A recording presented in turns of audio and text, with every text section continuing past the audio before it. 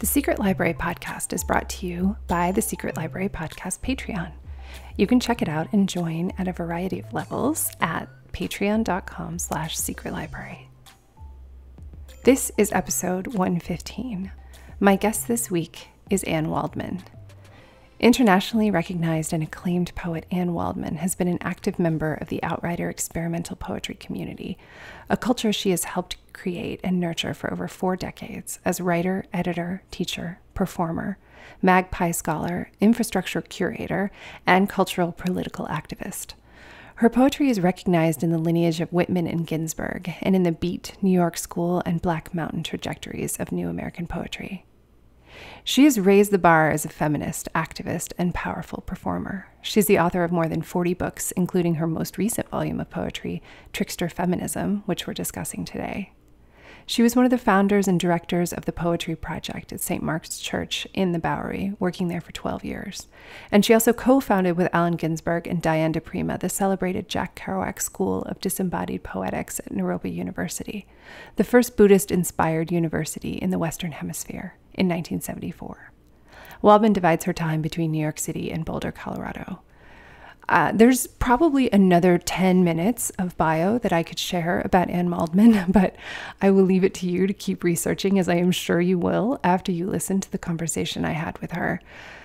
I think that poetry is a topic that deserves much more attention than it gets, and certainly deserves more attention than it has gotten on this show. We've had only a very, very few people who've been able to discuss poetry that we've had on the show. And I will admit that as a host, I am often intimidated by bringing poets on the show because I feel uninformed, uneducated, and unarticulate in that topic. So I have a hard time knowing what questions to ask and how I can bring the subject to life in a way that is both respectful and useful to everyone listening. So I have in the past shied away from poetry, which I think is a mistake. And I'm so glad that Anne put this book out, which is wonderful, and that she is an educator in poetry herself. So speaking to her was as much an education for me as I think it will be for you, in how she used poetry to deal with difficult political times, facing personal challenges, digesting kind of the world experience. And it really brought the book to life for me even more than it had when I had read it.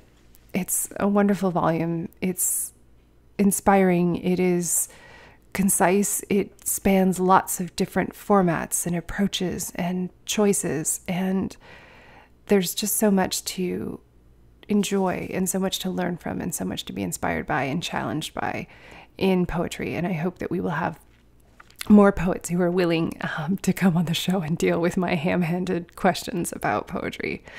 But in the meantime, I'm thrilled to give you Anne Waldman. Hi, Anne. Thank you so much for coming on. Thank you. I'm delighted to be on your show. I was very excited to talk to you, not only because Trickster Feminism is out, but also because we've had, as we were just discussing before we started to record, not as many opportunities to talk about poetry on the show as fiction and nonfiction and sort of more prose writing. And so I feel like, especially having read your book, that there's such an opportunity for poetry, particularly at the moment, as we're in very turbulent times. And I felt that a theme that ran through Trickster Feminism was a way to use language to work through some of the things happening in the world right now. So I'm wondering if you can talk about the impetus for this particular collection and how it got started. Well, I think it was, as you say, these troubling times and the daily sort of barrage and, incredible debasement, as I thought of language. And I was, of course, protesting, as were many. I'm based in New York City. And I can't even keep track. I mean, we were down in Washington Square Park often, which is near where I live. We were up around the tower. There were the women's marches. There were things in Harlem and going across the Brooklyn Bridge. And I mean, just endless outrage in the streets. And I wanted to also felt as a poet needing, to have some daily way, like a meditation through poetry and these different sort of prompts I would a way to getting through it, with the latest thing. And so I sort of thought, usually I take, it's a longer process for a book of, this size, and also I tend to work on projects that are a long poem that's a book. I have a 1,000-page poem on patriarchy and feminism that, took probably 20 years all in all to bring together. And my last book with Penguin was the Gotha Murmur, which takes it on archive as this real trope for our time, and what do we want to leave behind to show that we were semi-human and civilized. Not all of us were just killing one another and that sort of thing. So I've had these, ambitious sort of big book-long projects that just go on and on. So this was a challenge to come up with sort of shorter things that were also useful in protest readings and things that were generated by being out in the street, taking notes and then coming back and embellishing and so it's a range. And because of the feminism in there and trickster, that there's a claim that not many, there's no sort of tradition of female tricksters. So I had to challenge that a bit. And I wanted to be playful. It was hard sometimes. But, the idea was some consciousness that's just out interacting with what's going on in the political and public sphere. And I've always felt very strongly about the duty of poets to take things into public space and sort of enter the space and hold the space and that sort of thing. So there was a whole kind of ethos behind it, and also an urgency. And I thought, this is what I have to be doing right now. And so it's sort of coalesced over this last year and a half. Yeah, I wondered about the starting point writing it, because we're in this era of very, I don't know how to describe them. They're almost like acute political episodes where there's like a thing happening it's like a flash for a short period. And so there were names in the book, and I was like, oh, okay, I think I know when she was writing this. And I'm wondering how you figured out a way to sort of cut it off, because they just keep going. So it's this point of... Well, there was Well, there's a kind of repetition, and, there are particular issues, of course, the climate issue, global warming, et cetera, nuclear, which are, really top my list. Planned Parenthood is big, and this current situation with the migrants and horrible stuff going on at the borders, which, although they speak as if it's tapering off, it's, so much damage has been done. And, there's one text, I believe it's the lassoing with the stars, that sort of kind of references the business of being over borders. And I spent a little time in Texas and, just thinking on that. So that became a, emblematic sort of text that, had to be written. It Strangling Me with Your Lasso of Stars, which is a quote from the poet out of the Negritude movement, Aimé Césaire. And it opens, Night the Immigrant. And then, words were this, words were that. I go through this whole listing, and it's a double columned poem. And then it ends with the, may art never be forbidden, may all escape their tormentors, play with dice, crossing to safety, waiting in front of you night again, a bomb in your closet. Anyway, it's a kind of amalgam of feelings around that sense of the dark night on the border. Right. So that was, these things are not going away, obviously.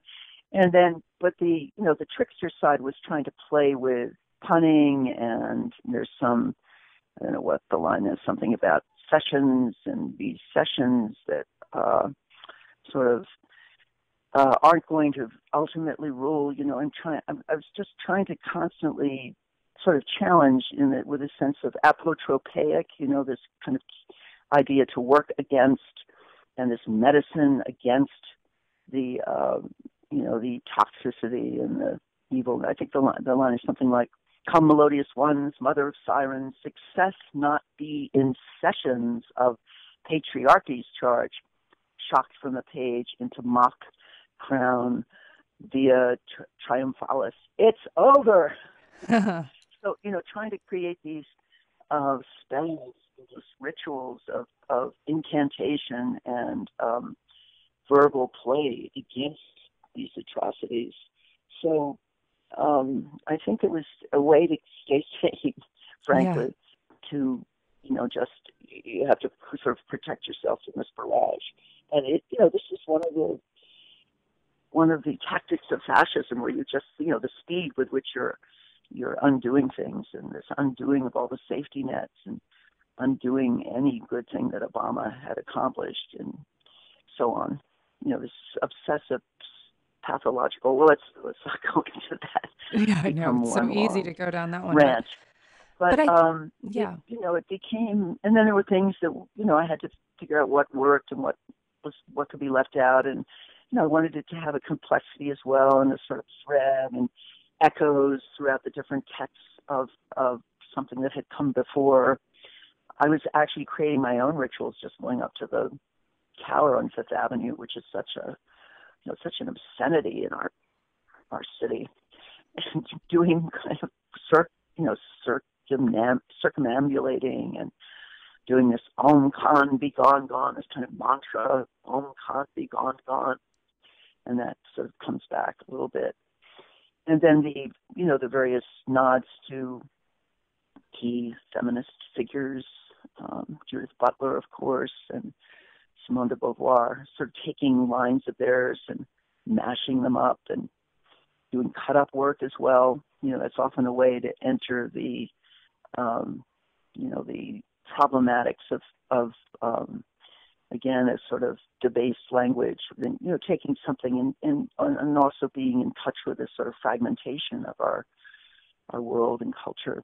So there were a lot of different, ploys going on within the text, but I also wanted an array, that things had difference and different kind of origins. And then the overlay is often just summoning these other female figures and quotes from other poets, and helped me survive. Yes.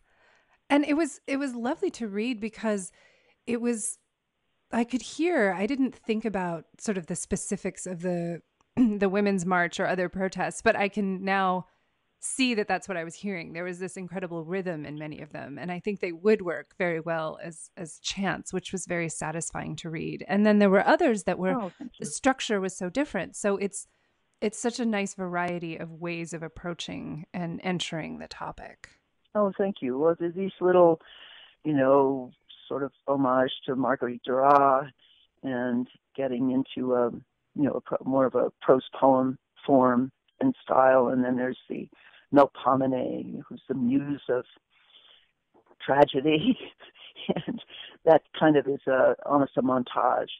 Different kinds of writing come in there, and that also has the photographs from the Rocky Flats exhibit. I was part of various panels for this 25-year anniversary for the activists who helped close down the plutonium plant in Colorado, which is very near our Jack Kerouac School at Naropa University. So in the 70s, with Allen Ginsberg and Daniel Ellsberg and others, many, many citizens in this community, we, constant protests, sort of expose also of all the, strange doings and irresponsibility of the different private companies who were in charge. There's a whole history there. Began in the 50s, but it's gone. Rocky Flats is gone, but the Peace and Justice Center here in Boulder is still on the case, because there are traces of plutonium in the soil. They were bringing in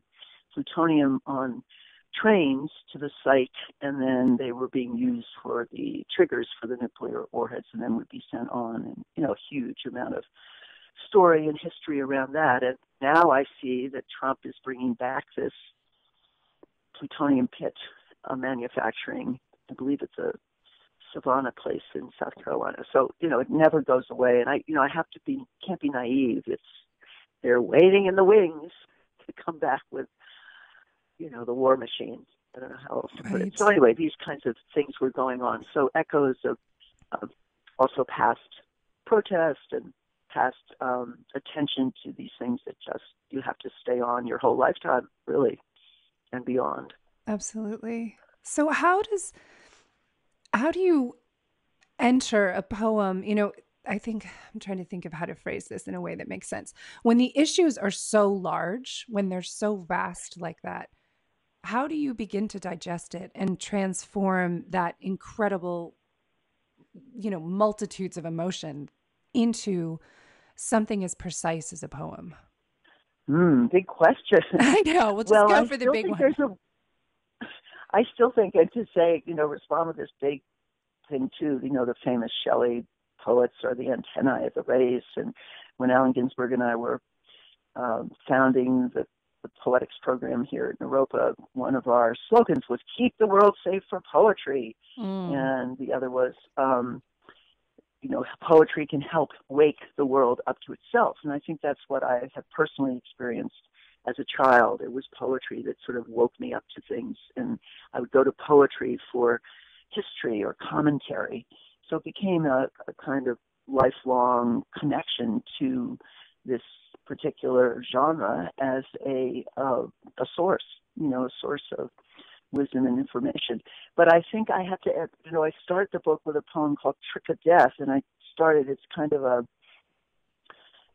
homage to a friend who has died. And so I thought I'll start with that. I'll, start with death and also holding, being attentive to this corpse in a ritual way and putting amulets and things on the body and something over the eyes and doing a kind of, an homage. And so many people have passed in this last year who are, I consider allies in the struggle, other poets and artists and so on. So, that becomes a way in as a ritual, starting with the particular, starting with the personal, with the sort of emotional dance with, the particular passing and so on, and loss and mourning and grieving. And then, I felt like I had to get into the larger sense of mourning and then also what to do about it. So I think through the chant, the idea of ritual and, this lyric approach. So it's always both. You want to be, also work with the beautiful sound of the language you're, choosing to use, the echoes that are in your head. And again, this apotropaic, which is working against, it's like spells against, medicine against. And so that has to be somehow lyrical, beautiful at times, if it can be, as well as fierce. So it's, that's the challenge. So I guess that's the way in. I would say the way in is through a sense of poetry as ritual, as incantation. And so, things that become anaphoric or, repeating, and things that come back create a kind of music. And so I find that a way to enter in when things are musical. Yeah, I could feel that in the in the lines, that there's a way that poetry makes you consider words in a different way. I think we use words really casually, and we can use it more casually in sort of longer pieces. Yeah. I mean, that's really true. Yes. I think that it changes slows you down. Yeah.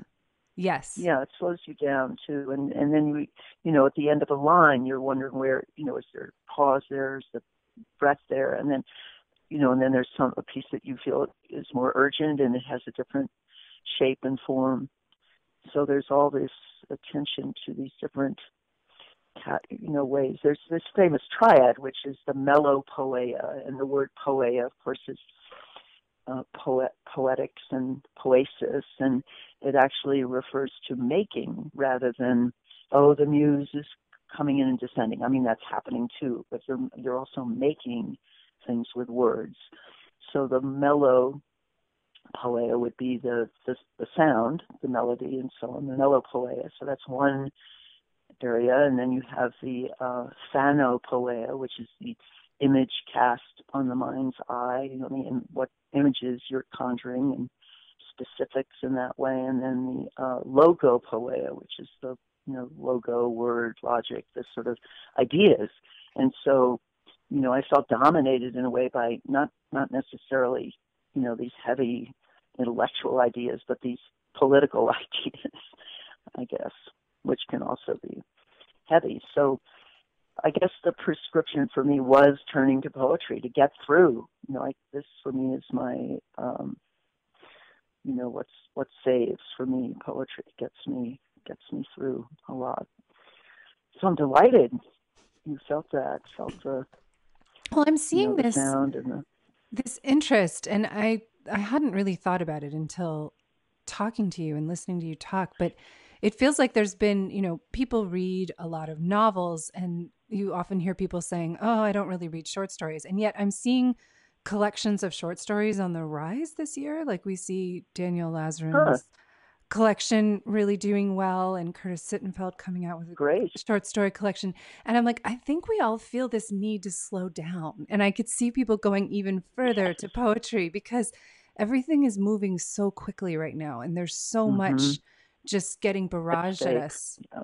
And to sit and read a poem almost as a ritual act, it feels, feels helpful. Good. Well, that was my intention, to be helpful. And I still think there's a way to, that we're going to, navigate. I feel, just that things are so exposed. And I have there's a piece being developed here just using some of the material, just the sounds from the detention camps. And so, that too, you specific things, and we're all listening to the radio, watching various TV reports and so on, reading all these different, many sources from here and abroad. And actually, I travel abroad for my work and read and perform and lecture and so on. And so that all the ways that we are accessing, and one has particular sort of places you go to that you trust more than others and that sort of thing. So that's all. But that became, that was so much a part of has been part of the dailiness with all this going on. Some, as a citizen, you want to be awake. And I find myself, in places where I'm supposed to be some sort of spokesperson for my own country and culture, which is, and I eschew that, but still you feel like you want to be awake and aware out there. So I think that was a way for me also to process these different realities and kind of come up with some sort of form and shape that I could remain articulate within. So, I found myself a few years ago in Kerala in India, there for the State Department, and I was in some Muslim schools, colleges where the men and women are separated, and the women are so amazing in their very colorful saris, but headscarves, and asking, at this point they were asking questions, and I said, I'm just a poet, I can't answer these things. There were questions about wearing the headscarf and racial profiling, but my favorite was from the male side of the room. Can you tell us, Miss Waldman, about the agrarian policies of Franklin Delano Roosevelt? Wow. I just found that, and then I thought, okay, I've really got to, I didn't feel totally prepared. I know some of that history like any American school child, but still it was sort of, wow, there's some attention here.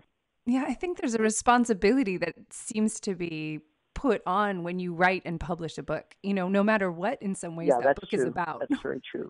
And then people are like, okay, you clearly have enough of an opinion to publish, collections of poetry, and there are political elements in it about your country. So therefore, we now have free reign to ask you about any political thing in your country. Yes, I know.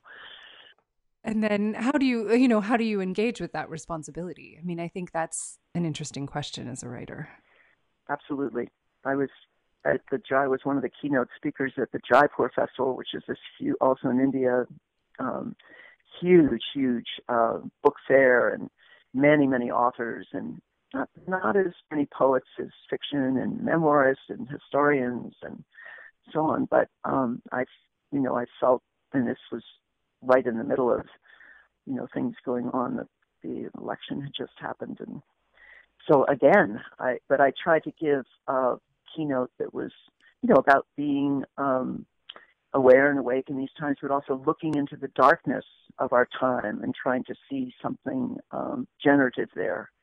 And the Italian philosopher Waldman talks about these off cells in the brain, these sort of very generative cells that actually, when you literally look into the dark sky, the starless night, et cetera, and you're sort of seeing through that. So the idea is that also by looking at the sky, the light hasn't reached you, the light has already reached you, and so you find yourself in this kind of both state.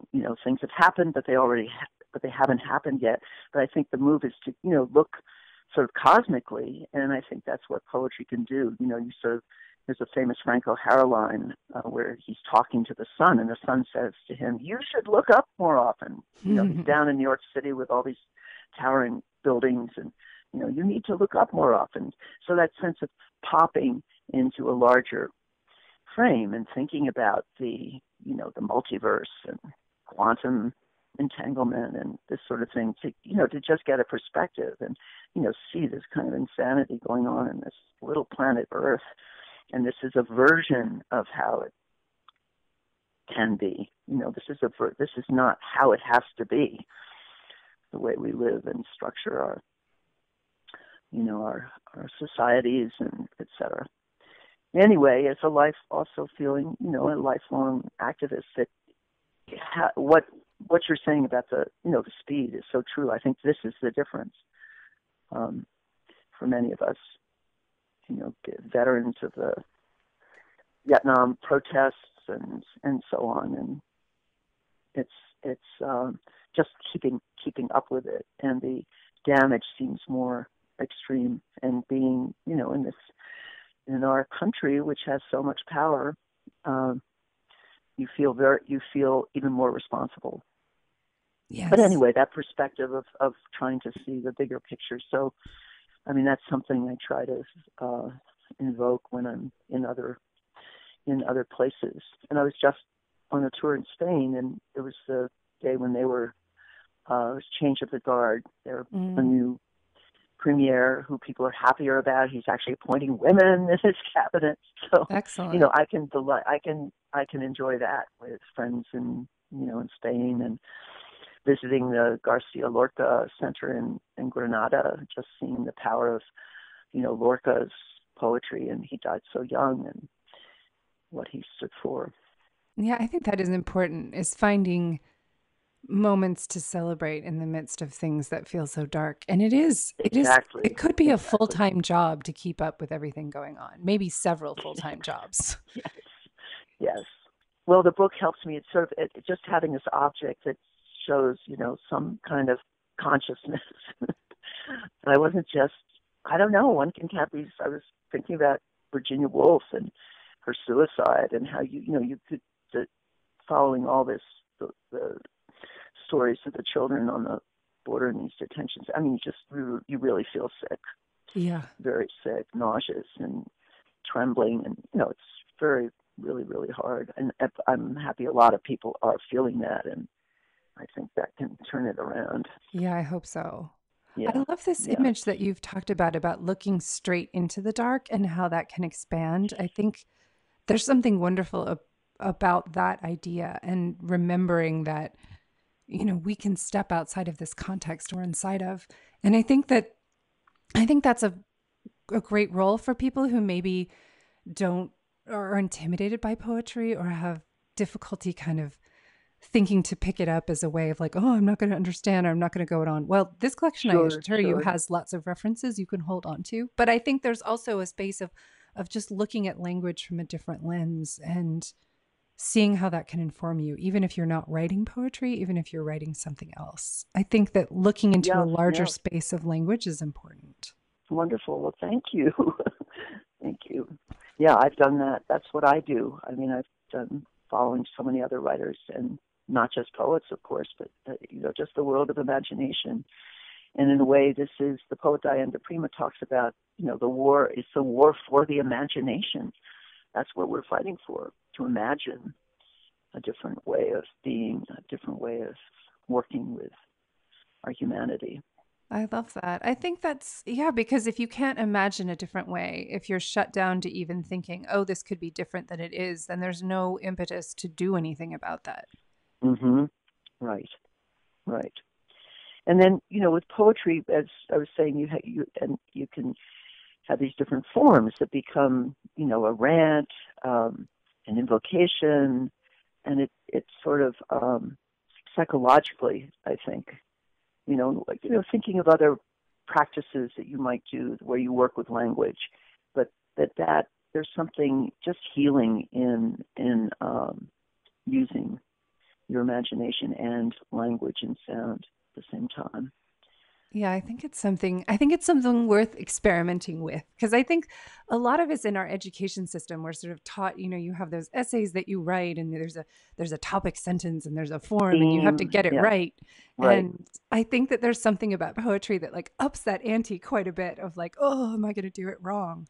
And I think that reading poetry, where you're playing with language and you have the pacing and you're taking from things that you've heard around the world, it's a way to sort of metabolize that experience. I hope reading that is very hopeful for people that, you could use this to transform these experiences that you're having in a helpful way.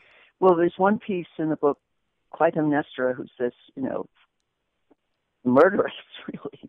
Right.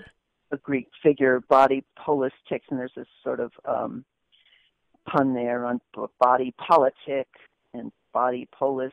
Polis is the word, actually comes from the word eyes, meaning eyes, and also police.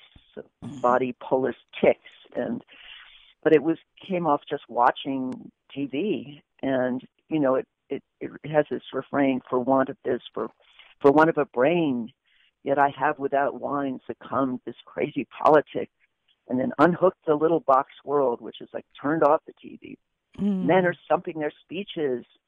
White bodies in the horror void whose desiccated lips spew oil. And then I can't be media for want of a brain.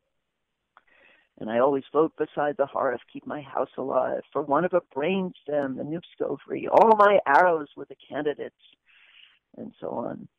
And I thought I was, just like talking at the television. Which is strange, and I have a line at the end about, I'm talking to it's like a political speech. I'm talking to my citizens. So it was just a way to play, and I have, another line, the dumb TV awakens, no more promises.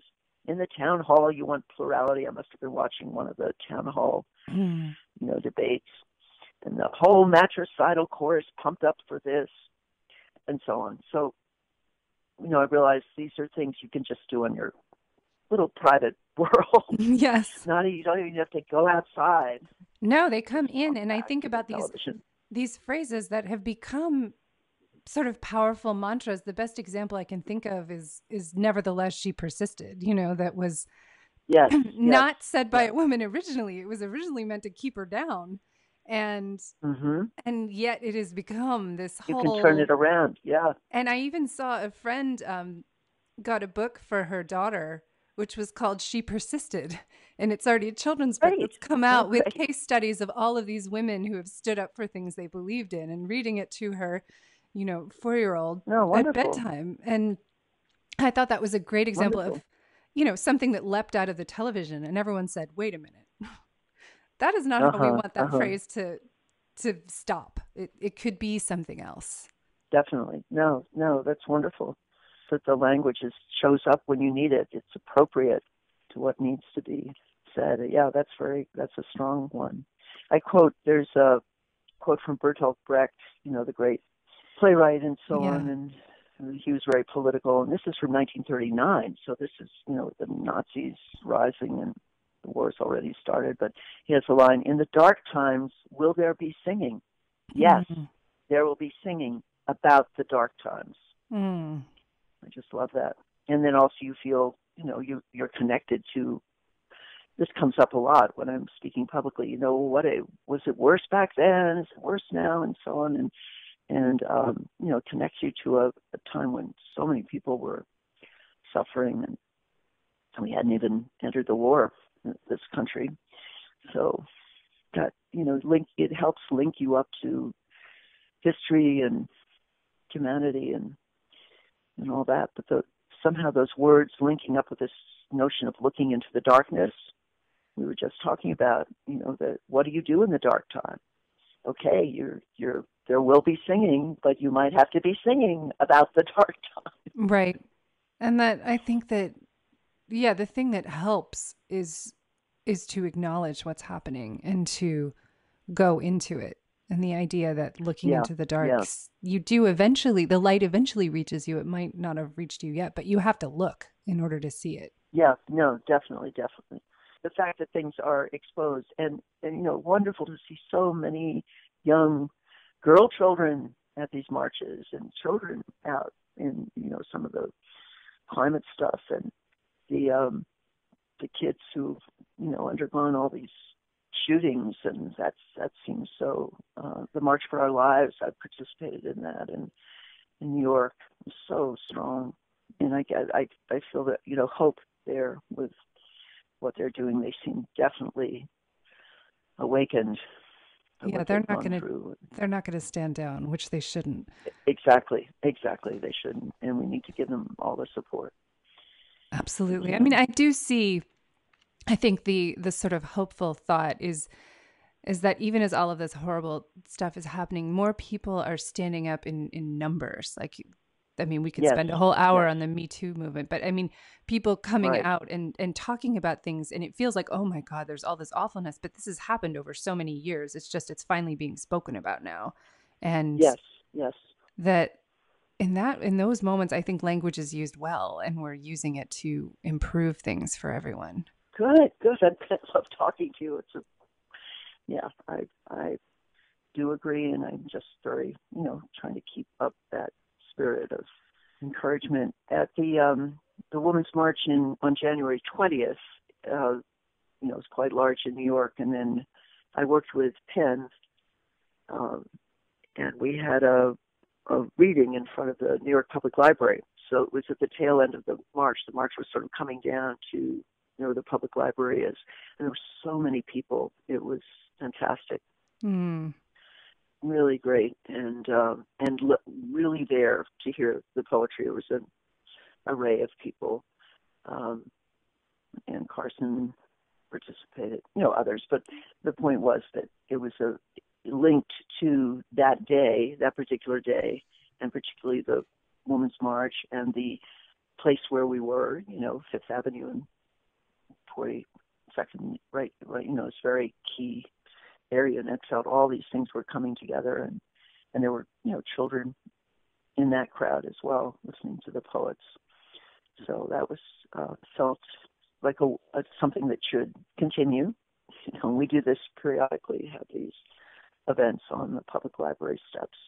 It's not the secret library, but it's the public New York library.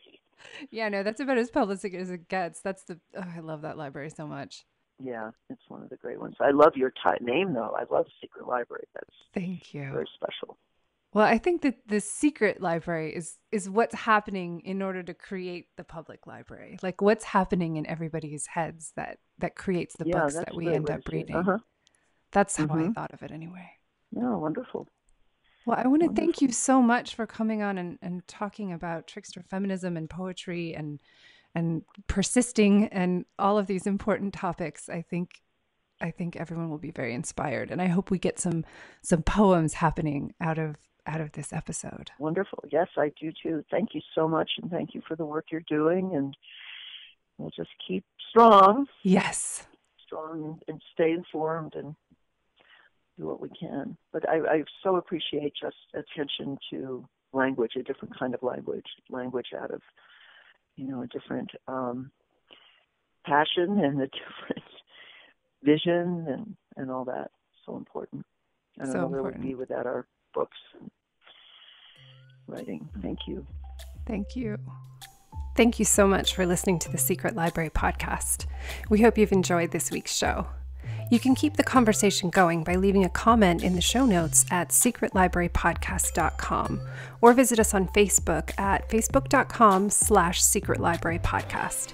You can also connect directly with me on Twitter or Instagram, where I'm Caro Donahue. That's at CaroDonahue. I look forward to chatting with you there. See you next week. Until then, happy writing.